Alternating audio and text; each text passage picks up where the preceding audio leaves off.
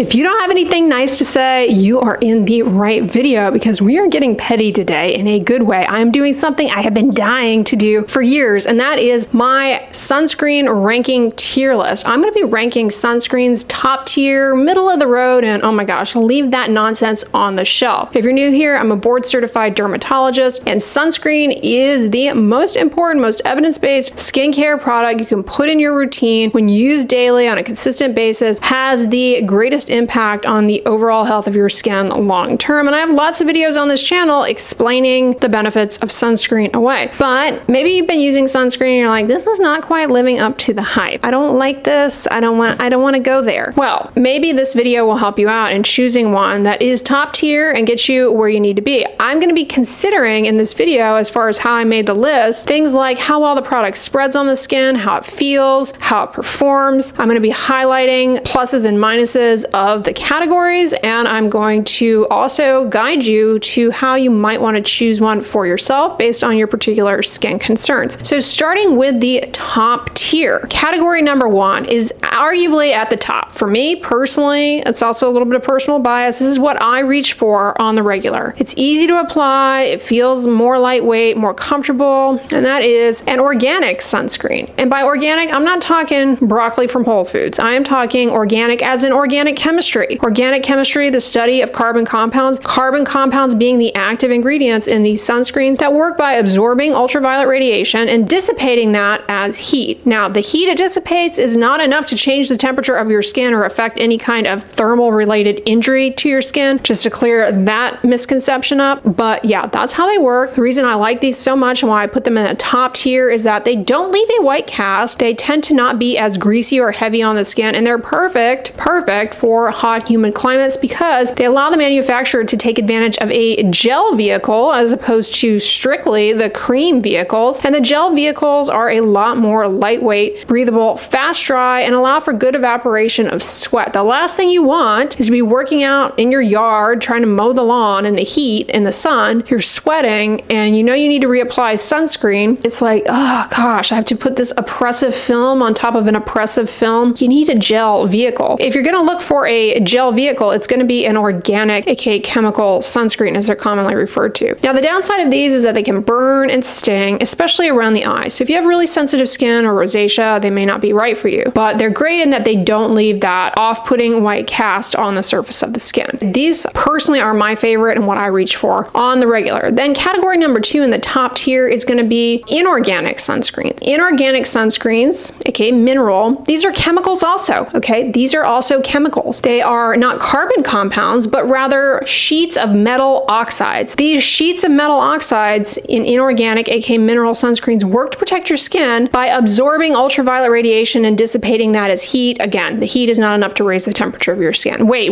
isn't that how the organic ones you said work? Yeah, they work basically the same. Yes, it's true that inorganic, aka mineral sunscreens, do to a certain extent work by blocking UV rays, but that's really not the main way in which they work. Contrary to what you might have heard, they primarily work by absorbing UV rays and dissipating that energy as heat, just like the organic, aka chemical ones. And as a reminder, these are all chemicals. Okay, that point aside, mineral sunscreens, inorganic sunscreens, they're a great option if you are very sensitive. You don't like the burning, stinging. They also tend to be well tolerated around the eyes, good for irritated eczema-prone skin where that chemical sunscreen might burn and sting a bit more. The downside of inorganic mineral sunscreens is that they leave a white cast, especially if you have a deeper skin tone. They show up on the skin surface. Yeah, they do. Even if the brand is claiming this is a sheer, no cast mineral sunscreen. No. Sunscreens need to be applied liberally. And when applied liberally and correctly, if it's an inorganic sunscreen on a deeper skin tone, there will be something showing up on the surface of your skin. If you see an advertisement for a mineral sunscreen on a deeper skin tone and it does not leave any kind of white cast, how much are they applying? I find these advertisements are highly misleading, and in most cases, the model is microdosing the sunscreen. This water doesn't get me wet. Okay, well, you applied a droplet, all right, and it evaporated quickly. What's your point? Dump a bucket on your head and you will be soaked. How do you know if it's organic or inorganic? This is starting to get too chemistry oriented. It's confusing. Simple thing to do is to look at the active ingredients. They will be called out separately, at least if you're buying a sunscreen here in the US, because our sunscreens are regulated as drugs. They're required to call out the active ingredients. If the sunscreen says zinc oxide, titanium dioxide, and that's it, either zinc oxide or titanium dioxide, congratulations, that is an inorganic mineral sunscreen. You are pretty much done at that point. But if you don't see those ingredients, you see some other kind of complicated sounding names like avobenzone, octisalate, that is an organic sunscreen, carbon compounds in that case. But what if you see both? There's zinc oxide and then there's this octocrylene thing that doesn't sound like a mineral. Then you have category number 3 in the top tier, and that's a hybrid sunscreen. Hybrid sunscreens are a hybrid of organic and inorganic. They've got the inorganic actives, usually zinc oxide, and they also have some carbon compounds in them as well as the active ingredients, usually like octisalate or octocrylene. These are really nice because they tend to not burn and sting as much as their all organic counterparts. The cast is still there because you have usually zinc oxide or sometimes titanium dioxide or sometimes even both. So there is still some cast, but in most cases, the hybrid sunscreens, the cast is not nearly as noticeable as the truly all inorganic, aka mineral sunscreens are. So it's more doable for a lot of people. Less likely to burn and sting around the eyes. It kind of balances out a lot of the negatives of both. You kind of get something that's like a little bit more meet you in the middle, if you will, as far as cast, burning, stinging. Yeah, I personally really like hybrid sunscreens a lot. Now, the final top tier category of sunscreen, and one that can really be amazing and offer more than just UV protection, is going to be a tinted sunscreen. Most tinted sunscreens I find are inorganic, aka mineral, although you will find some tinted organic sunscreens. Now, a lot of people will claim that the benefit of the tinted sunscreen is that it masks the white cast of the mineral sunscreen, right? No, it doesn't. It doesn't really,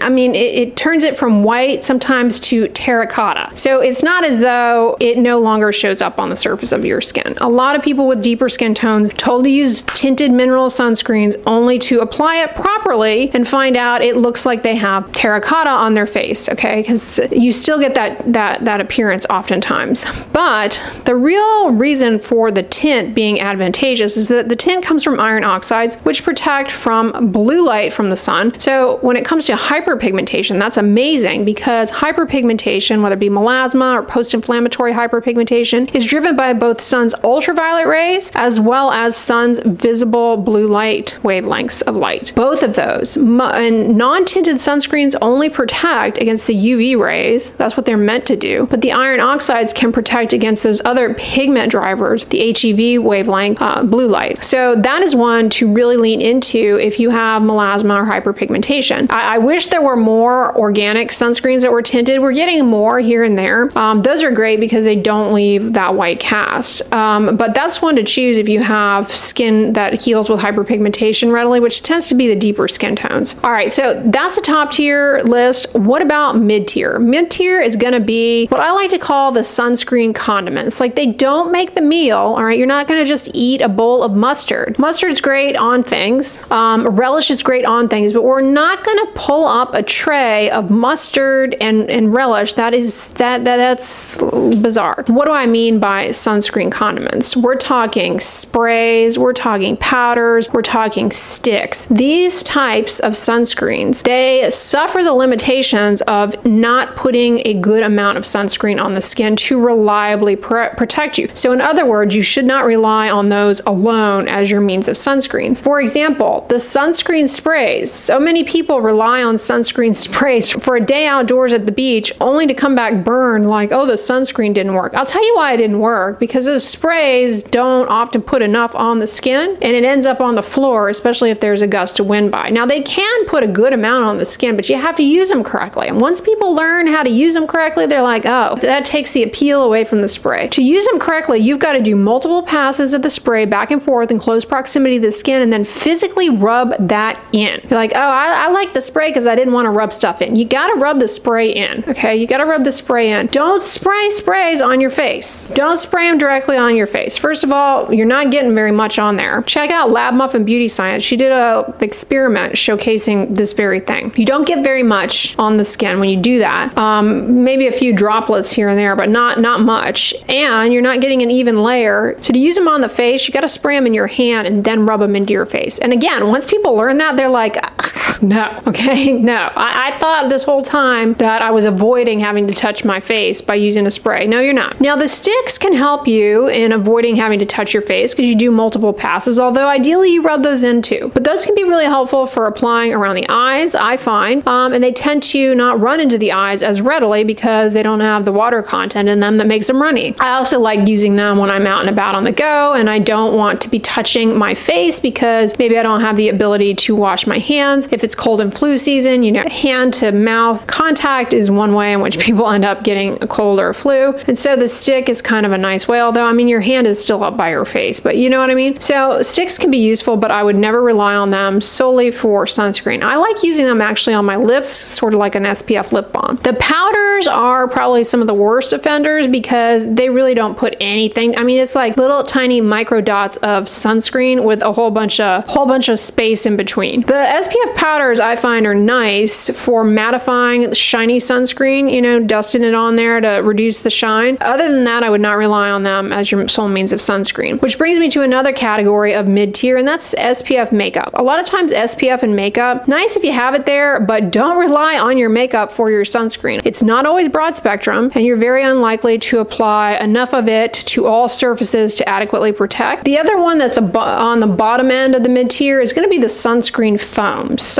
Foams and mousses. They recently got a slap on the wrist actually from the FDA because again, very difficult to gauge how much you're putting on the skin and they are more vulnerable to under application. Check out my video all about that where I talk about the FDA warning against sunscreen mousses, foams. But the mid-tier ones, they're good to have around, all right? You know, they have a purpose. They're not useless. As long as they're broad spectrum, have them in the sunscreen wardrobe, but never rely on them solely as your main sunscreen. All right, and then the bottom feeder, walk away, don't use, are these products which I don't even know why they still exist, but they do. And they're the SPF tanning products. So oftentimes it'll be a spray, of course, again, inadequate, but most of the time it'll be a very low SPF 15 or lower, 8. I've seen products, and many times these products are not broad spectrum. They actually just protect from UVB. And what they do is basically delay burning so that you will then be more comfortable and able to stay out longer without burning so that you can tan. And if you're new here, tanning, it's not a good thing, okay? It is the sun damaging your skin. Laying out and tanning to bronze your skin, that's UV exposure that is visibly damaging your skin. Just because it's socially acceptable does not mean it's healthy, okay? So what these products end up doing is that they basically put a very wimpy low level of SPF on the skin and encourage excessive UV exposure. And that is why they are off the table. Don't mess with those. They are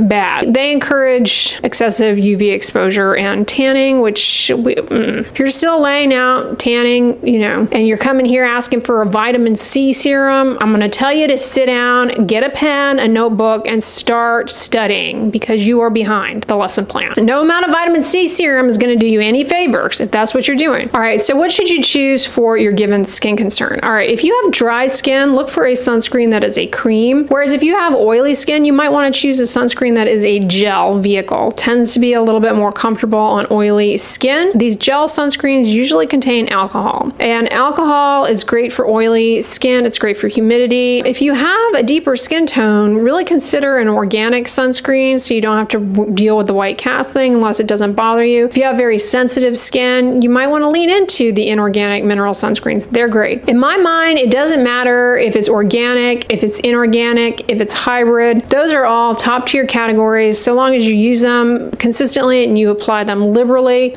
You need about a quarter to a half a teaspoon for the face and, you know, the neck. If you have a bald head, you know, you're getting more into the half teaspoon because you got to put sunscreen up there as well. For hyperpigmentation and melasma, I would lean towards the tinted sunscreens, chemical or mineral. Like I said, mineral tends to be more common in the tinted category, but chemical, aka organic, you can find as well and less likely to leave that chalkiness on the skin surface. What about for kids? What about for children? Children can use either chemical, mineral, or hybrid sunscreen. If they like it enough to put it on, that's the one to encourage them to use. They're safe for children. It's not recommended, however, to put any sunscreen on a child younger than the age of 6 months. I have a whole video all about sunscreens in babies babies and kids, where I break that down even further. So those of you who are parents out there, please watch that video because I give a lot of very specific recommendations there. The key is to find a sunscreen that you like enough to wear, to use. Make sure it's broad spectrum. Make sure you apply it liberally. If you're going to be participating in water-based activities, make sure it's water resistant, or you're going to be sweating a lot. Choose a water resistant formula. Apply sunscreen about 15 minutes before going outdoors. And honestly, I tell people do that. And then once you get to your destination of outdoor activities, apply again soon thereafter. That allows you to put more on the skin, increases the likelihood that you have a good layer and that you don't have any skip areas. Then you want to reapply every 2 hours while you're out there. If you're going to be doing water-based activities, well, then you're going to reapply when you get out of the water. You're going to pat dry the skin and reapply. If you're going to be on water longer than 40 to 80 minutes, depending on the water resistance factor, you want to get out earlier, pat dry the skin and reapply, because you know, that's getting into the window of time where it's rubbed off too much. To recap, chemical, mineral, and hybrid, those are top tier. Mid tier, the sunscreen condiments would be powders, sprays, sticks, SPF makeup, and kind of at the bottom of that would be the mousses and foams. And complete bottom feeders do not use, they're just the sunscreen devils, if you will, because they're completely misleading, are those SPF tanning products. Often have a very weak SPF, many times not broad spectrum, and encourage unsafe sun exposure, aka tanning, which is sun damage.